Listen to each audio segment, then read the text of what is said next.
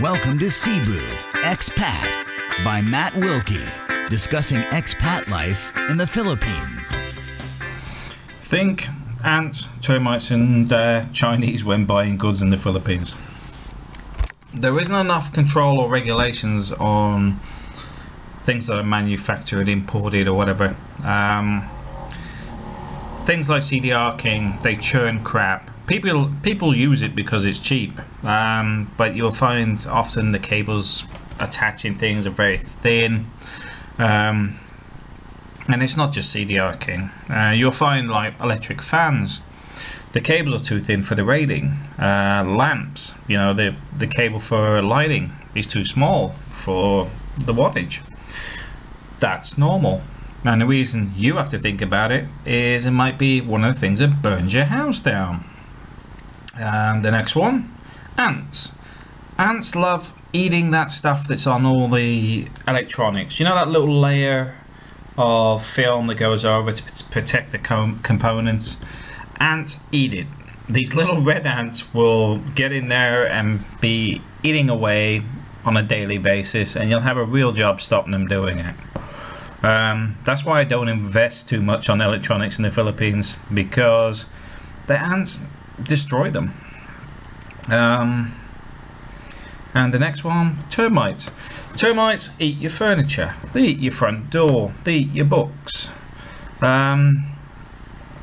It's not something I normally come across in the UK, but I have seen the damage they do. Maybe seen some of the photos of the doors and timber frame of our new building.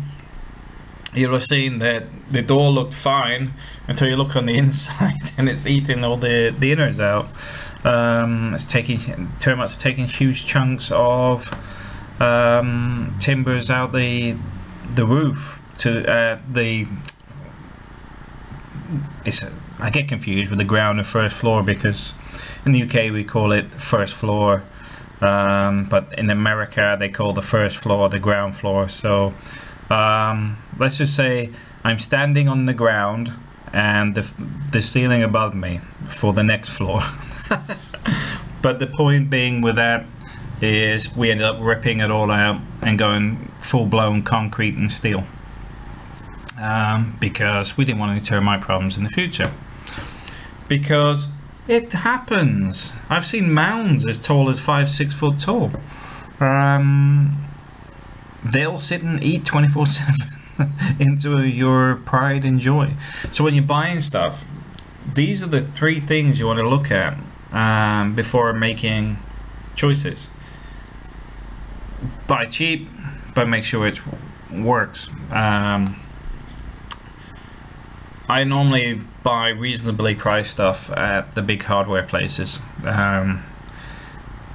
You buy cheap from the cheaper places, they are very cheap, but you can find that the cables are brittle and all sorts, they're dangerous. So when you're out shopping, think about this stuff. Don't assume that just because you bought it from the shop it's safe. It isn't. There's no regulations on it. It's not like you can sue the company or anything. If that was the case, there wouldn't be so much of it. It's everywhere. One of the biggest causes of fires in the Philippines is electrics, and yet they're still buying in bulk absolute junk from China. Something to think about.